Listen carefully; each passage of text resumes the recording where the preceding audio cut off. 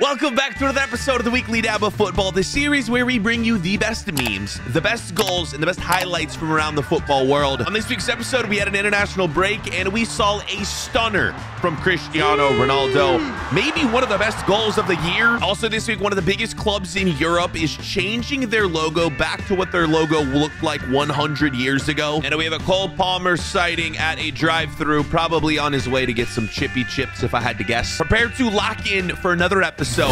Roll the intro. All right, no club football this week, no Premier League, La Liga, Liga, and Serie A, so we're not gonna roll inside the Premier League. Well, I just did, but we're not talking about anything Premier League related. Instead, it's international break, so we start going around the world. We start with Brazil versus Venezuela here. Again, it's an international break.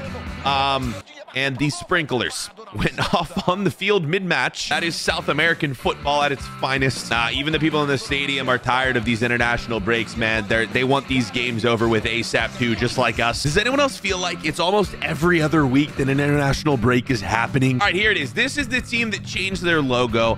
Ajax is going back to the logo that they used in 1928. And in my opinion, more clubs need to start doing this. All right, first off, the old logo that they're going back to is one of the coolest, most detailed logos in all of football. Ajax, you get 5 booms for that. This gets a really big boom! All right, sorry, I had to do that. I'm sorry. And you have a club like Spurs, who in this same week announced they're changing their logo too. Look what they're changing it to. It's the same logo, except maybe like a different shade of like blue, and then they're getting rid of Tottenham Hotspur on their logo. Is this serious? Now, this is a club right here that I think 100% they need to go back to the old logo. Juventus, man. That old logo, why did they change it? That is one of the worst logos in all of football, their new one. In the comments, let me know a football club that has just an incredible old logo that they need to revert back to. I feel like so many teams are like this. And then you have Domino's absolutely trolling Spurs. They said, very pleased with our new logo. Domino's is always on top of the game when it comes to trolling football clubs. Back to the international break, and this happened at a match between Mexico and Honduras. I believe this is the Honduran coach. Watch this. He gets hit in the head with like a full can of beer and then just casually goes and shakes the hand of the opposing coach. And look at the side of his head, man. He got messed up. Nah, I can't even show it. I feel like I have to blur that. YouTube will definitely like demonetize this. Yeah. I don't know if that's the Mexican coach, though, or the Honduran coach. I stand corrected. It is apparently the Mexico coach hit in the head by a can of beer in Honduras. Yo, you Honduran fans, man, need to chill. Everyone down there, Latin America, South America, you guys have the most mental fans in all of sports. For the good and for the bad. I shout out, cool moment for Harry Kane. He got his own statue, which I feel like is very rare to get a statue of yourself when you haven't even retired yet. Bro has a statue of himself before he's won a single trophy. That's absolutely absurd. It actually looks decent though, especially compared to the old Ronaldo statue. Oh, look at this. Of course, the comments already know what's up, man. Yeah. Genuinely one of the worst statues of all time. Does anyone know, is this statue still around? Did it get memed so hard that it got destroyed, or did they keep it up? I have no idea. Right, on to Norway, on to Erling Haaland. He just scored a hat trick in his latest international game. Can we also talk about these Norway shirts? These are so good. One of the reasons I'll bring this up too is because as this video is uploaded, I am actually headed to Norway. I'm first stopping in the capital, Oslo, and then I'm heading up to Tromsø to visit the world's most northern club. I played with them in FIFA, and now I'm going to visit them. It's literally a club on top of the world, basically. So I'll have some content on that out very soon. If you are from Norway and see me, make sure to say hello. But yes, back to Haaland in Norway. His run for his country has been insane. 39 games, 37 goals, and 3 assists is absurd. All right, boys, up next, let's check out the goals of the week. And yes, it was the international break, but we had some crazy goals. And we're gonna start with Portugal, who had 3 goals of the week in 1 game, starting with Rafael Leao, who started this run from the opposing end, sprints all the way up the field. He gets fed a ball into the middle, diving header, absolutely absurd finish. And again, this is just goal 1 of 3 from Portugal. The next one we showed in the intro, it is Cristiano Ronaldo with this overhead bicycle kick goal. I feel like we haven't seen a staple goal like this from Ronaldo in so long, but it's good to see him back scoring bangers for Portugal. And of course, course, the Suey. Hey, people say I'm a Ronaldo hater. I'm not. I really like Ronaldo. I just really wish he didn't go to Saudi Arabia, man. Like, I genuinely thought that was a horrible decision for his career. Good decision for his bank account, though. Oh, and then how about this from Bruno Fernandes? Again, all of these are in the same game. Look at this long shot from Bruno. Crossbar down on the finish. World Cup is 2 years away. I don't know, man. Portugal, are they gonna be one of the top teams? Ronaldo might be too old, which is really sad to say. All right, we don't show many women's football highlights on this show, but this one is genuinely incredible. This is from one of the American teams. Look at this fake shot. 2 defenders deked out, and then the goalkeeper gets deked out as well. That is a goal of the year candidate right there. This next clip I'm about to play is a goal from Zlatan, man. Zlatan still has it. Watch this, man. He's just playing a little indoor match. Just a casual scorpion kick. Did you see that too? He like pointed. He was making sure someone recorded that. Here it is in slow-mo. Zlatan still has it. What a finish. I mean, there's no goalie, but still. Yeah, look at him after. He's like, yo, where's the camera? Where's the camera? Zlatan is a top 5 all-time player for me. I miss Zlatan so much. Or from the international break, how about this goal right here from Switzerland? Look at this assist with the head and then a finish right in the corner. And then we got a goal of the week from England here. Look at the back heel from Curtis Jones. Crazy finish, man. England, I think you guys beat Italy, right? I think you guys crushed Italy, actually. All right, we got to add a save of the week in the goals of the week. Check this out, man. This is a mental save. Look at this. Wait for it. Goalkeeper falls down and then somehow still kicks his legs up and makes the save. Yo, I mean, Chelsea need a keeper. Get this man in there. He'll be better than Sanchez. Yeah, get that man to Chelsea. All right, so many goals this week. Up next, an Inter Miami U10 player. A U10 goalkeeper as well. Watch this banger. A goalkeeper.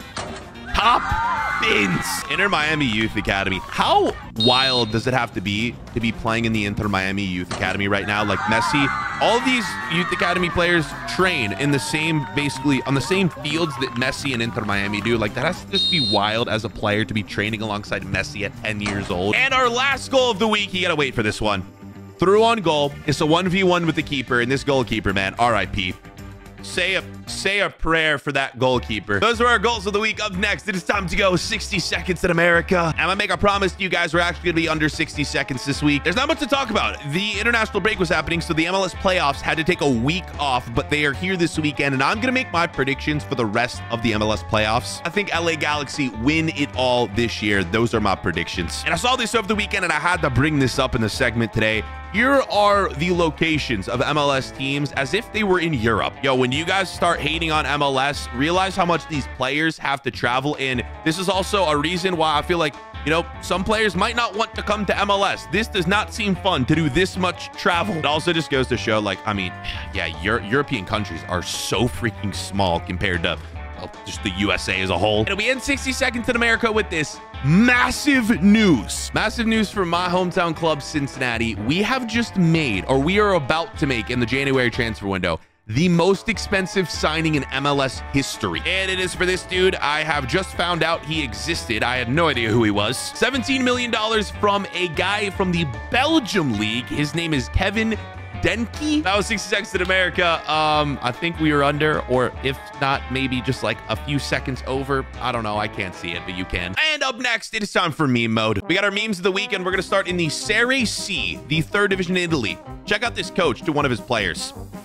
I don't think you could do that. Hey, I mean, coach is the boss, right? So, I mean, I guess, but like that's assault. Okay, this feels illegal. Argentina and Brazil are like massive rivals, right? I'm pretty sure, but this guy is a fan of both, I guess. I mean, I guess it makes sense. There are probably people out there who have like one parent from Brazil, one parent from Argentina. So this, I guess, could happen. But also, what is he saying? Can someone translate in the comments? I have no idea. This is genuinely hilarious. Cole Palmer spotted at the drive-thru of, is it McDonald's? Yeah, oh wait, it's on her hat. Okay, it is McDonald's. Does McDonald's serve chippy chips? They must. Also, the drive-thru workers doing the Cole Palmer celebration. There's another picture. What else is it? Okay, it's just a zoom in on Cole Palmer's face. Cole Palmer's such a legend, man. All right, this is an old meme, but this is when Aguero used to stream, and he used his Premier League Player of the match trophy as a stand for his camera. This was a wild time. I feel like this was during COVID. This was when like football players were like streaming on Twitch because they obviously had nothing else to do. All right, up next we have a wild tackle. Look at this, man. Guy on the ball. I thought he was gonna do like a crazy skill, and then no. I mean, just gets flipped over. I didn't see the referee call anything either, man. Look at this again. What kind of tackle is that? Imagine he got away with that. I think he might have. All right, any Uruguayans out there, I really need context with this next clip. So we have Darwin Nunez here, right? And then we have like the ball boys filming him, right? This is like on the sideline during a match. Watch what happens. Darwin... he falls over the wall. Like, what is happening in this clip? The ball boys, like, that is the most unprofessional thing ever. And then they like trip Darwin Nunez and he falls. Anything goes during these international breaks, man. There are no rules. Yeah, for some reason in Morocco's game, the referee wouldn't let one of the players who was being subbed off high-five his teammate. I'm not sure why this happened. I'm guessing like he just thought he was gonna time waste or something, so he's just like, nah, man, get off the pitch. Again, though, there are like the rules during these international breaks, man. It's so funny. Okay, I don't know what's going on here. Some sort of luchador wrestling. This is in the Mexican league. I'm guessing it has to be. They do the craziest stunts during halftime, and they have luchador wrestlers out here. I have no idea how this clip is gonna end. I'm assuming this guy's gonna have to take a penalty. Here we go. He scored. That's nice. Look at this, though. This is like Mexico, man. I love my Mexican brethren from across the border. Oh my God, he looks genuinely injured. Is this guy okay? You know, the US, we have like the Super Bowl halftime shows.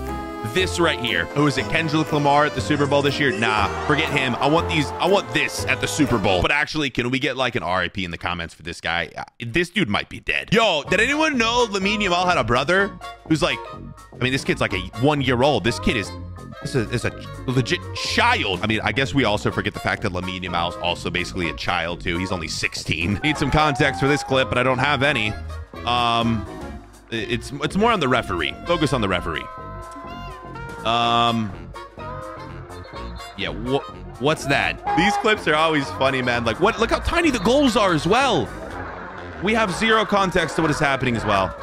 This guy, though, does have the moves, I will say. All right, that is it for meme mode. We're going to end this video with BFord's Ballon d'Or. Every week, I give out a Ballon d'Or award to a player, a team, a fan who did something worthy of winning the Ballon d'Or. It goes to Ajax this week for changing their logo back. We already talked about it.